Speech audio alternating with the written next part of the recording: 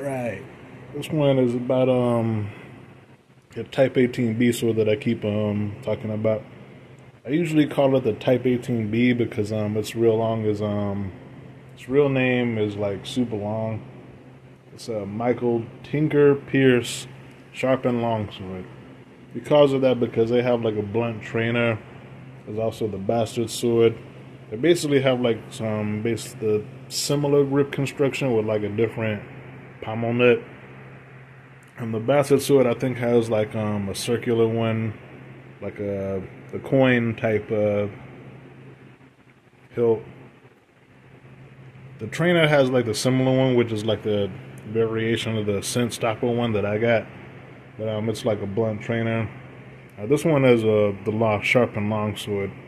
So I got this one at a Cult of Athena. It's one of the cheaper longswords, and I think this is the one that I would kind of recommend for a beginner.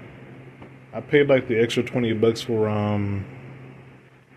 sharpening service, so it ended up coming out about around I think it was either $220 or like $300. But and another thing is that they sell like the blades separately. So if you want like make a project sword and you're like really good at making hilts, then you can do that.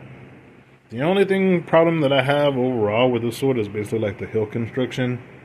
And probably like the pommel on it, because after like a little bit of use, but I have like some wear and tear on it. But this thing is pretty much my baby. I like just put some tape on it, pretty much make the repairs to it. I polished a lot, got it sharpened.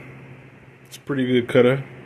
It's also got like some pretty good thrusting ability. Like all around, I pretty much like it. It's like the all-around general purpose sword. It's great at like super thrusts, super cuts. Generally, like whatever like h.e.m.a maneuvers I'm trying to get to go along with it. It's pretty good for that too. Keep mentioning that it's a Type 18B. I forgot. Most people may or may not know about like Oakshop's typology.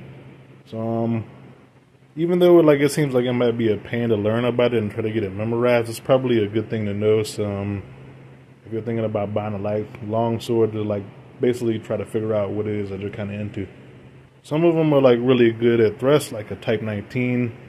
Some of them are like more general, all-around purpose, like a Type 18 or a Type 20. Some of them are like really heavy choppers and basically have like almost no thrust ability, like the Type 10, which is like the Viking sword.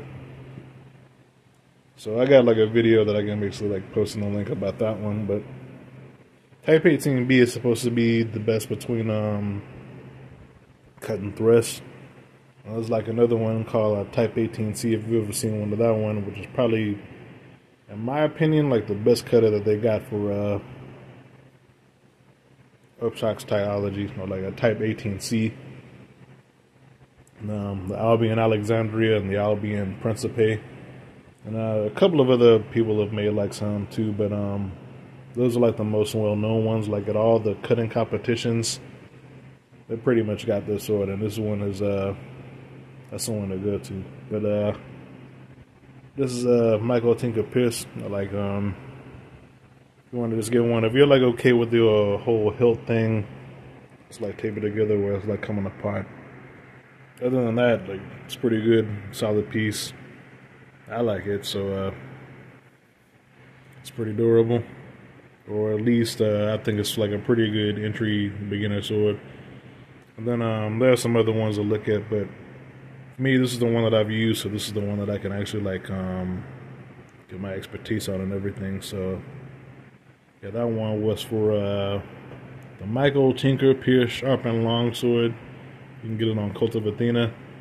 So that's it for this one, and I'll catch you in the next one.